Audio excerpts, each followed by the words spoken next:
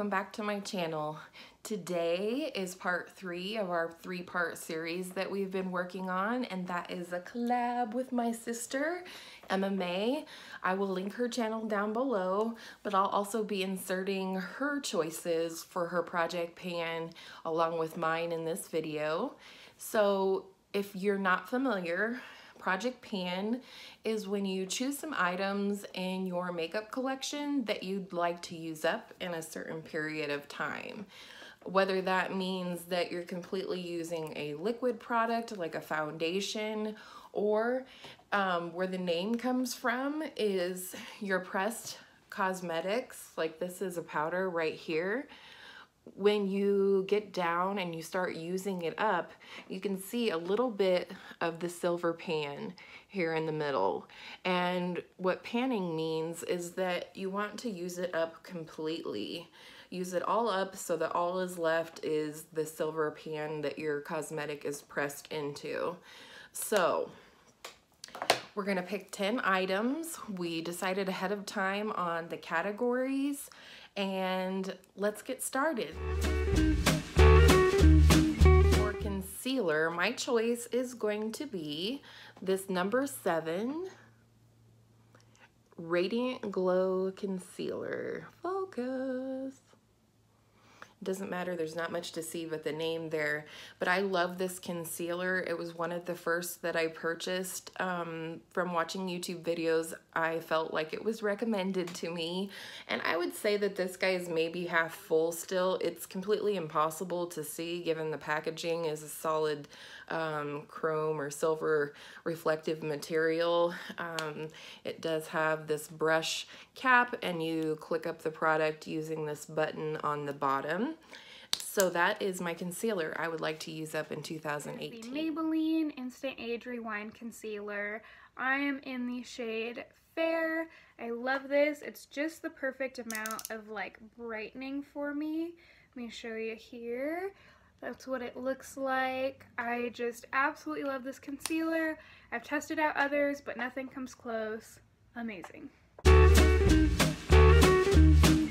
The foundation that I'd like to use up this year is the Pixi H2O Skin Drink. This is what it looks like. Has a pump on the bottom.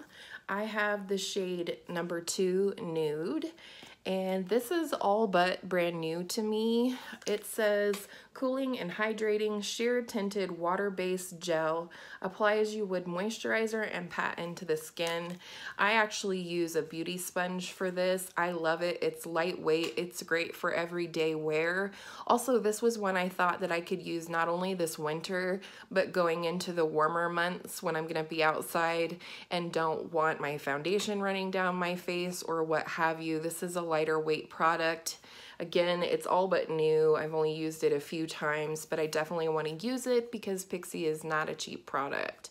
So wish me luck. I'm mostly a powder foundation girl, but as far as actual foundations, this is always my favorite. This is the Maybelline Dream Matte Mousse Foundation. I don't think it's necessarily super matte, but I do love this stuff. It's just a little like whipped texture here. And honestly, you can just dip a brush right into it and apply it like you would a powder, but it looks like an actual foundation. I really don't want it to go bad or anything, so that's why I want to use it up this year. It's just, I love it too much and it's too easy to use to let it go bad.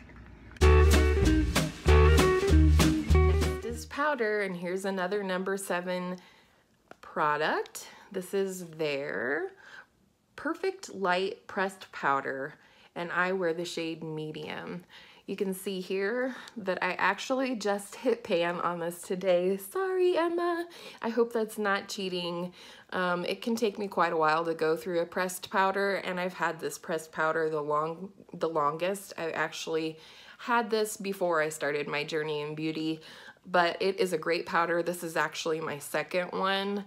It's very nice on the skin, kills shine like a bad mama jamma, and I really love their packaging. It's really sleek, and I want to use this guy up so I can try other things in the future.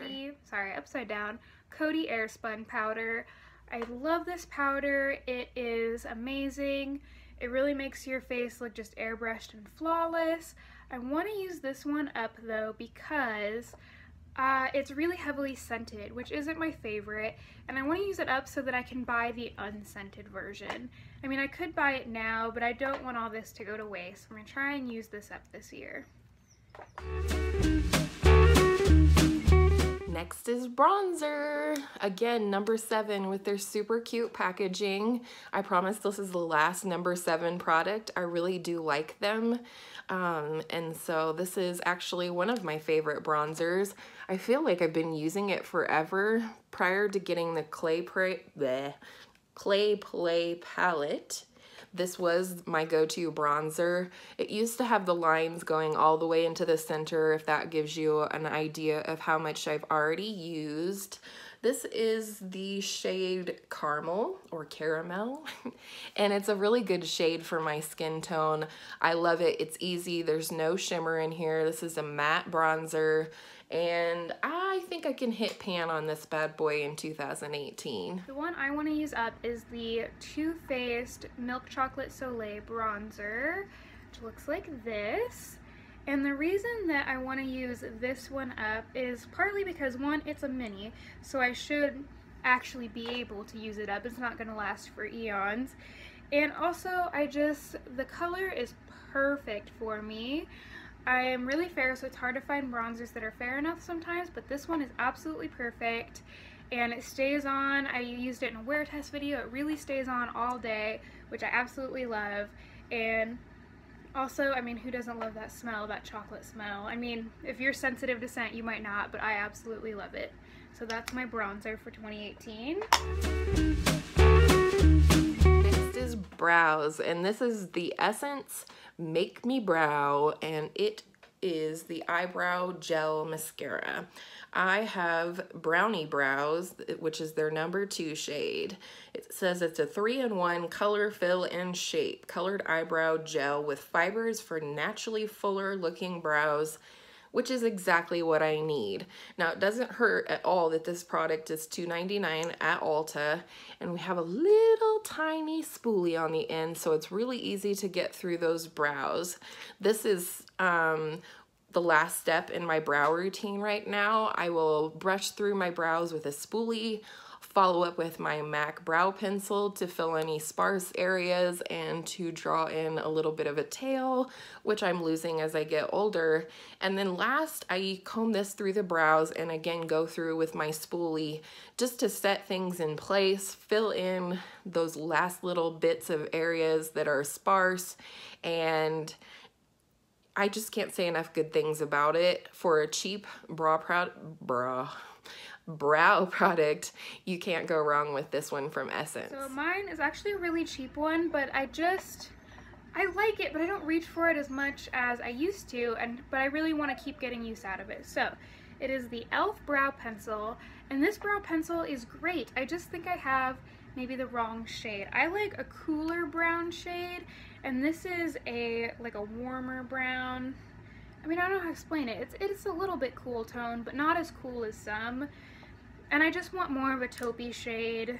I don't know how to explain it. It's just not quite right. But it's such a good, I mean, it's so creamy and it's a good product, and so there's not really any reason not to use it. I mean, it even has a spoolie. And it doesn't look bad in my brows. I'm just being silly. So I want to go ahead and use this up. Disclaimer alert, this pan project comes with a disclaimer. I don't think anyone can realistically finish up an eyeshadow palette in a year, certainly not a junkie like me, because I don't like to use the same palette every single day. But this is a great one, and I'd really like to see myself pan, so hit the silver part so you can see it on at least 4 to 6 of these eyeshadows in Lorac. It is a softer formula. I'm generally light-handed with my cosmetics, and especially my powder products, but this is really easy to use up in a hurry, and I love the range of colors in here. This is the Lorac MEGA Pro 2. I don't think I said that.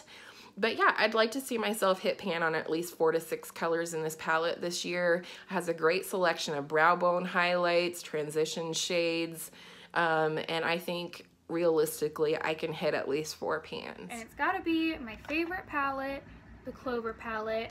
I love this thing. I just want to use it every day. I mean, look how cute it is. It's by Too Faced. And there's a couple shades in specific that I really think I'll hit pan on, probably about 3. So here it is.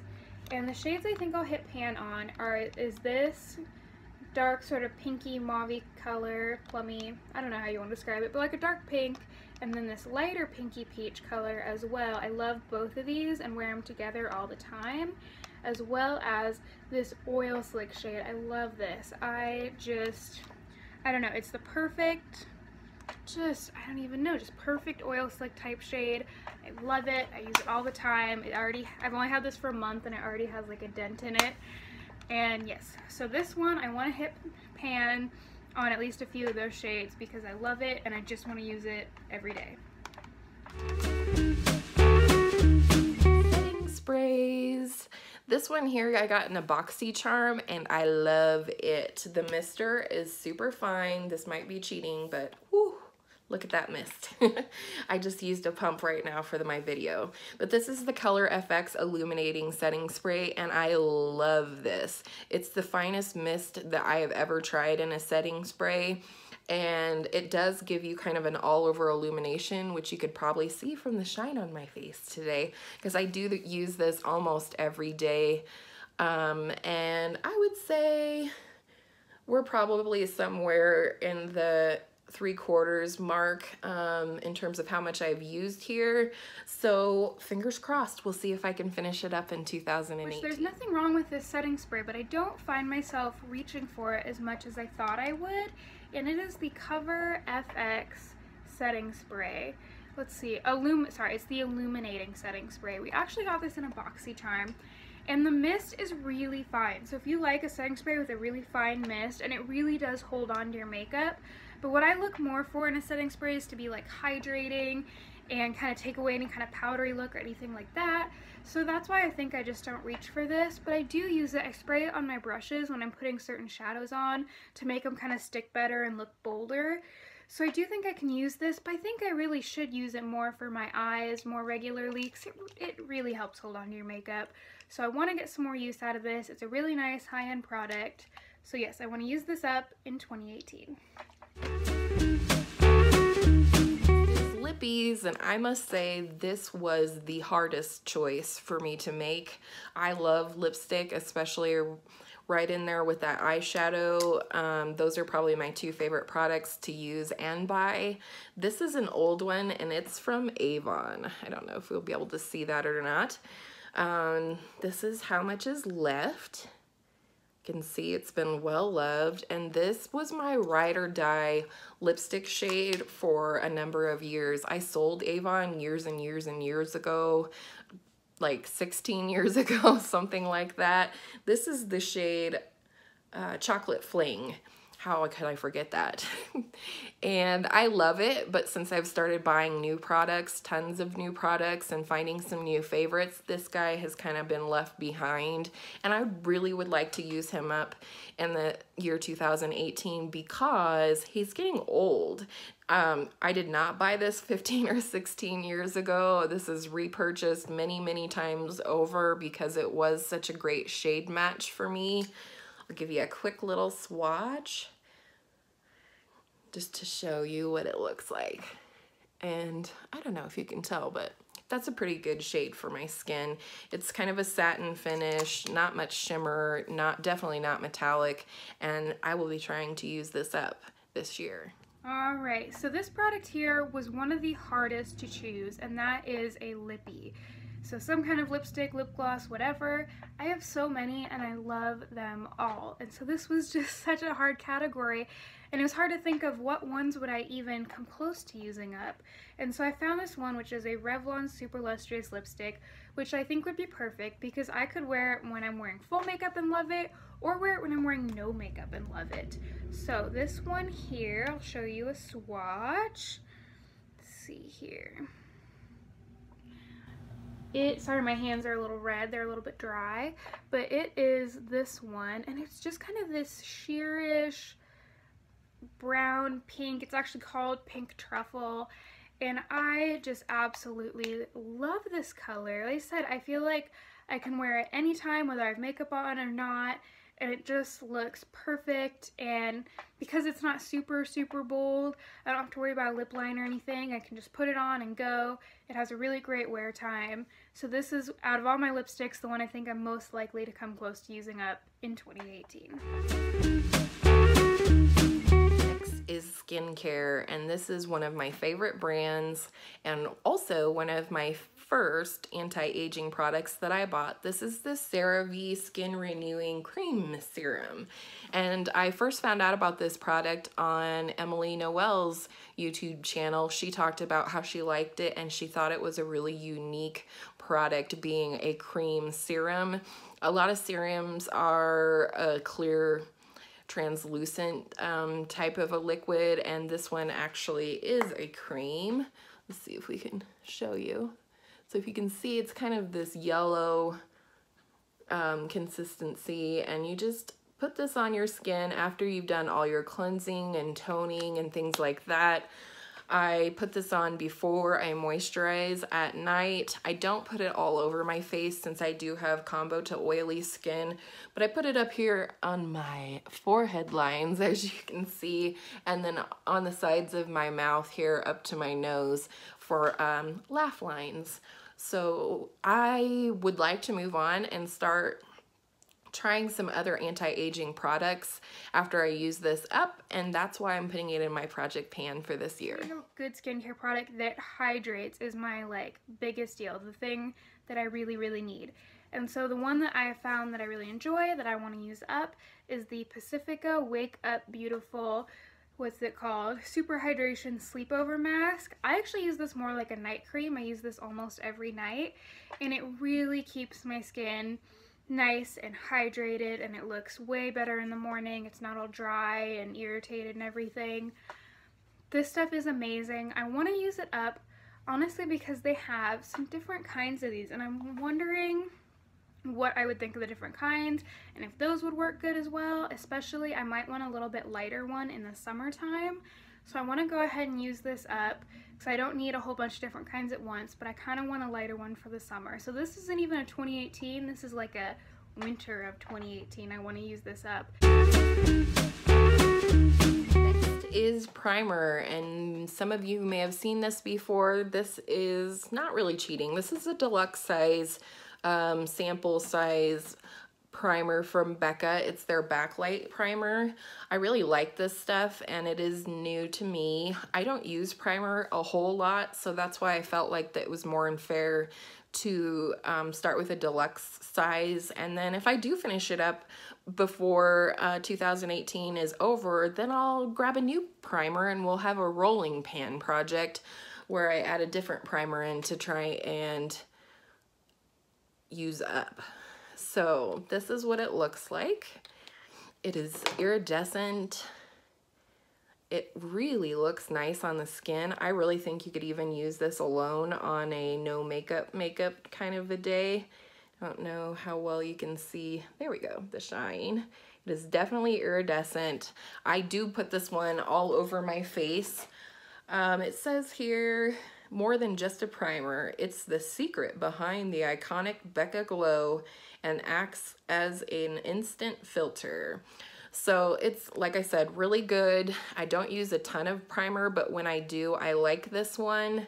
I would say it's practically brand new. It's maybe down here in this area, so we'll see what kind of damage I do this year. Yeah, this is another one that was a little bit hard to choose because I have a lot of primers and I like different primers for different purposes, but I decided the one I want to use up is one that I'm really intrigued by, and I really like it so far, but I'm trying to figure out what I think or what I'll think of it in the summer. So I want to use it up so that I can really have a fully formed opinion of it. And that is this NYX Oil Primer. It's probably a little tricky to see the label there, but it is the NYX Hydration Oil Primer.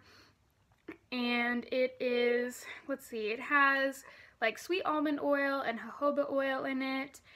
The interesting thing about it is it takes a really long time to absorb into your skin, but it does make your skin look really nice and like sort of plump and healthy. But I'm wondering in the summer if it'll be a little bit too much. So I just really want to use this up and get kind of, over the course of a year, fully informed opinion of it and what I really think of these oil primers. So yeah, these are all 10 products that I plan to use up in the year 2018. What do you think? How did I do? I'd love to hear from some panners out there, how you think I did in choosing my products. Do you think I'm going to be able to use those up? Are you guys out there doing a project pan this year? What are your things that you're hoping to use up? How do you choose your products that you put into your project pan? Do you think a year is a good amount of time? Do you think it's better to do a smaller amount of time, like quarterly or 6 months? What do you think? So I hope you guys like this video. It was fun to do this 3-part series. That's why I showed you my collection first, told you about my makeup resolutions in terms of using up my collection in a more efficient way and making more conscious decisions about what I'm purchasing in the future. And then this video, which again is a collab with my sister Emma Mae. Check out her channel, check out her video, and I hope to see you again soon.